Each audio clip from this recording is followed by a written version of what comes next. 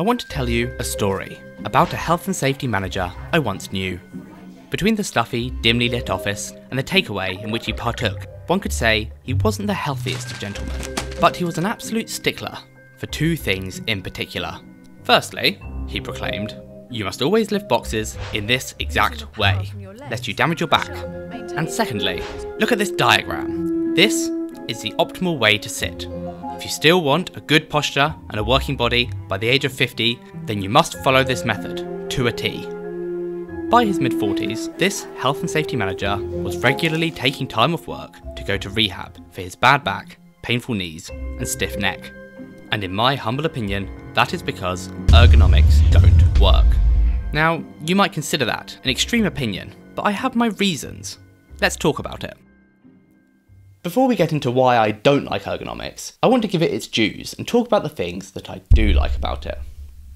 The first step to solving a problem is to recognise that you have a problem. Humans are supposed to do human things. Hunting, gathering, being outside, walking, lots and lots and lots and lots and lots and lots and lots and lots of walking. Offices, and workplaces in general, are to produce work, whatever that work may be. Generally, it's not hunting, gathering, or walking. And to some degree, ergonomics as a field of study has recognised that, and has recognised that there's a difference between what humans should be doing and what they are doing, and it's trying to find the middle. Now, I don't think it's doing a great job at that, but we'll get back to that in a little bit. The other thing I will give to ergonomics is that, in general, it's kind of heading in the right direction. Whilst it's still very prevalent, it's not all about sitting positions and gadgets as much anymore. It's more about the recognition that the office lifestyle is terrible because it's so sedentary. Again, we'll get to that. Unfortunately, that's where my positives end. So where should I start? Well, I think I should start with this poster. And when I say this poster, I mean the poster. This is the ergonomics poster. It's the one in your office, it's the one you'll see if you ever go for any ergonomics training, and if you type in ergonomics and click images, it's almost literally the only thing there. There are many variations, but they all basically say the same thing. So what's wrong with this poster?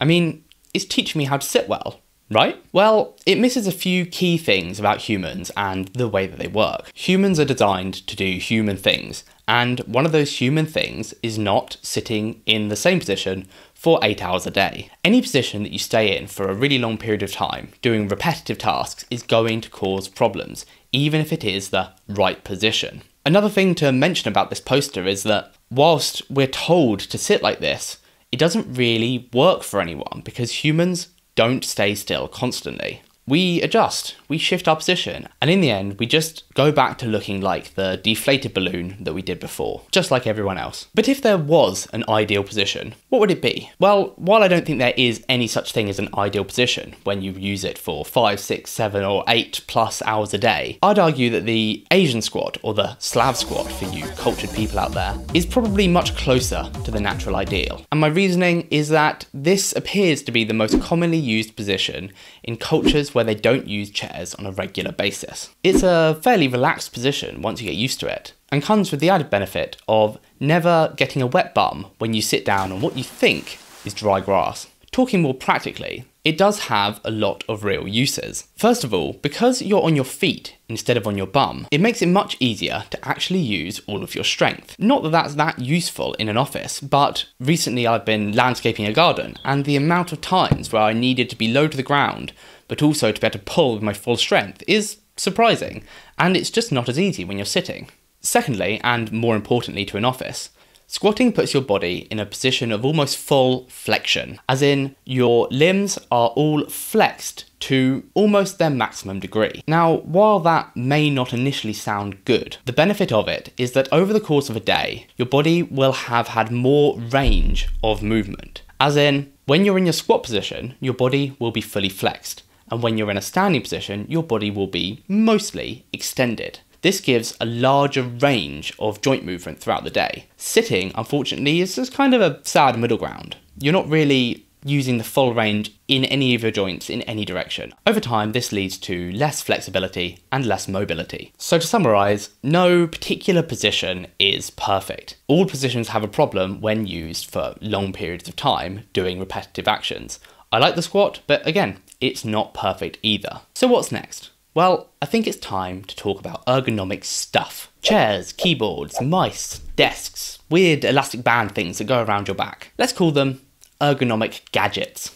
Let's start with some of the things that are completely useless. Those elastic band things that I just mentioned that go around your chest and force your chest into a particular position. These are the most common ones you see, but I've also seen some for the lower back. I've also seen some for the neck, which look absolutely horrific. Unfortunately, anything that just solves the symptom is not solving the cause. As soon as you take that chest strap off, your posture is naturally going to recede back to where it started. Now, if you wear it for 6 years straight, it might take another 6 years to go back, but that doesn't mean that your posture is healthy. It just means that you forced your muscles, tendons, ligaments and bones into a particular position. And to go along with these chest straps, I would actually put ergonomic chairs in. I generally think that the design of the chair is a bit like the poster from earlier. Using an ergonomic chair, you are meant to sit in one position, and one position alone. The position dictated to you by the chair. Unfortunately, humans aren't meant to sit in one position, and therefore, even if the chair is designed to be sat in one way, you will naturally slouch back to your deflated balloon position. I've seen it in myself. I've had fancy desk chairs that are meant to make you sit in a certain way, and it didn't work. I just went back to lolling over the arm of it like I did with every other chair. Unfortunately, anything that makes you do something one specific way is always going to have its limitations. But there is another kind of ergonomic gadget, and as a general rule, we can class these as things that are variations on what you would normally do. One of the best examples of this are things like computer mice. So you've got just the point being that options are good. Humans thrive off of variability. It's not good for us to repeat the same thing over and over again. But if you do need to spend a lot of time working at a computer, having multiple choices is optimal. Especially as if you already own a laptop, it's not that expensive to buy a cheap normal mouse and a cheap ergonomic mouse, and that gives you 3 options. Also, a normal ambidextrous mouse can also be used with your other hand, which gives you multiple choices for how you're going to use your mouse. And the same thing is true for keyboards. Now, obviously I'm talking mostly about offices at the moment, but this can work for other industries as well. For instance, my dad's a builder, and when he's working on building sites, he often has to cut pieces of wood with a handsaw. Traditionally, English handsaws are push cut, as in on the push stroke, they cut through the wood. Japanese handsaws, on the other hand, are pull cut. When you pull on the saw, that's when it makes a cut.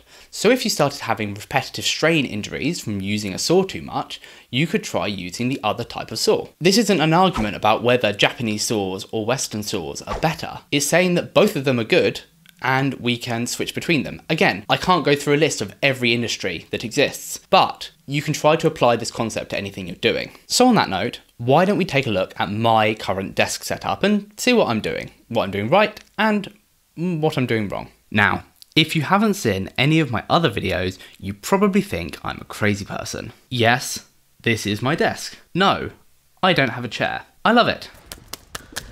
I love it.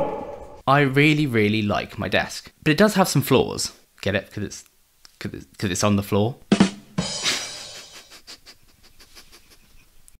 But seriously, this is a good desk setup, and I'll explain why in a minute. But I wasn't joking when I said there were flaws. Okay, I was joking, but I wasn't really joking when I said that it has flaws. It does have its limits, and I'll get to that as well.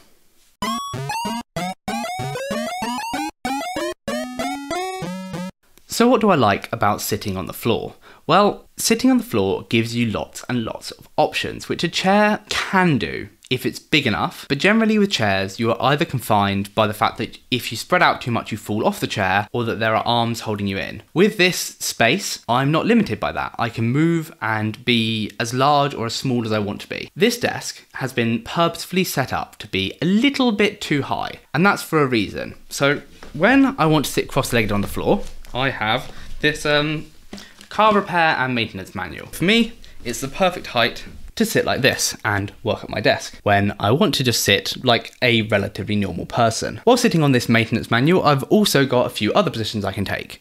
I can do something like this with my bum still on the book but a knee out. I can also sit in the Asian squat position while still on the book. Or if I'm feeling like relaxing, spin the book around, lean up against the wall, and I can watch something on my laptop in comfort and relaxation. Now, you might not think this looks comfy, but to me, this is very comfortable because I've been doing it for 6 years at this point, I think, or over 6 years, quite a long time. And then there are the other positions. Like I said, this desk is set up just to be a little bit too high to be comfortable. And that means I can kneel, have one leg up and kneeling, Asian squat position, this time without the book. And again, it's very comfortable and it's the right height for me to work. I hope you get the picture that by sitting on the floor instead of on a chair, I've given myself many options on how I want to sit. And like I said before, variability is the key. You want to have as many options as possible. In a minute, I'll explain what I would do if I had the ideal setup. But for now, I'm just going to finish explaining the rest of this. So the other things that I do to make this desk work for me are, number one, I have 3 different mice that I can use. I've got this mouse, which I can use in either hand. I've got my trackpad, which again, I use in either hand or up in the shelf over there somewhere. I've got a graphics tablet. I need to buy a new one because my one's started to act really buggily.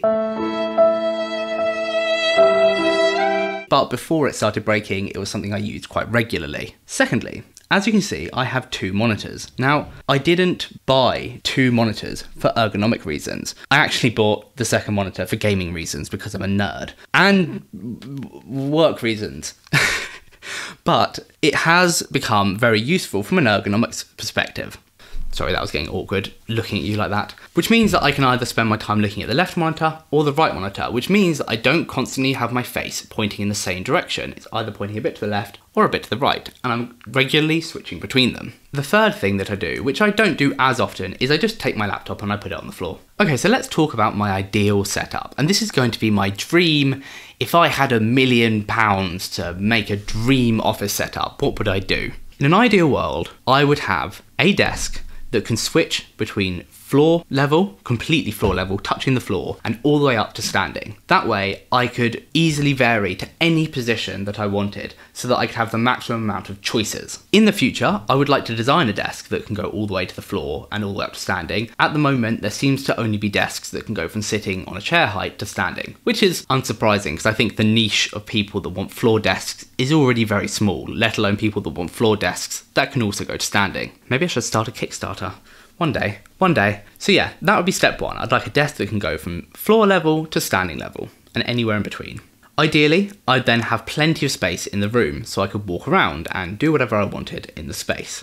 I would have monkey bars on the ceiling. I am a climber. I love to hang, I love to swing, I love to climb. And having something that I could jump up to and swing around on when I need to think really helps me. To take it a step further, I would like to have some kind of garden area or balcony just outside of my office. That way I can easily get out there for fresh air or even work out there if it's a nice day. And finally, I'd like lots of light and lots of plants. Because, as a general rule, those 2 things are very good for your health. They're not ergonomics per se, but they have a massive benefit on your well-being. Okay, so let's wrap this up by talking about the ergonomics industry and the problems that it has. I think the problems with the ergonomics industry are 2 major things. The first thing is that the amount of research done in the industry is pathetically minimal. Most studies are short-term, most studies are self-reported, and there's no real evidence for most of the things that are done, unless they are about very specific things like vibrating tools in the construction industry. But when it comes to offices, all of the things that they show on those posters,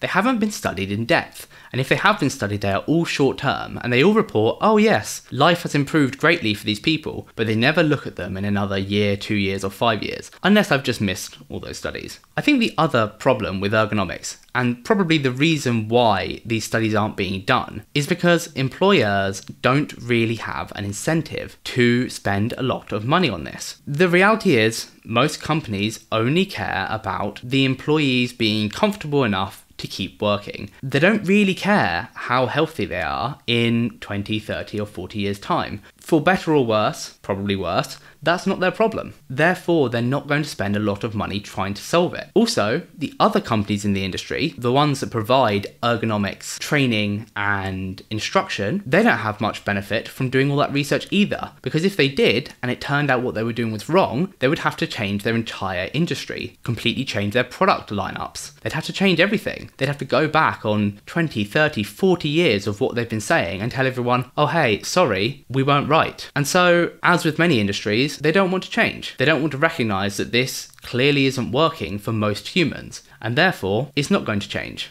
unless you choose to change your own setup. That's one of the benefits of, the new wave of people working from home. We get the choice to do our work how we want to do. We get to change our offices to fit ourselves, and therefore, if you do get to work from home, it's your choice how you want to improve your working life. But that's enough of me rambling on. Apparently, I've got a Kickstarter for a new desk to design. Thank you very much, and I'll see you next time.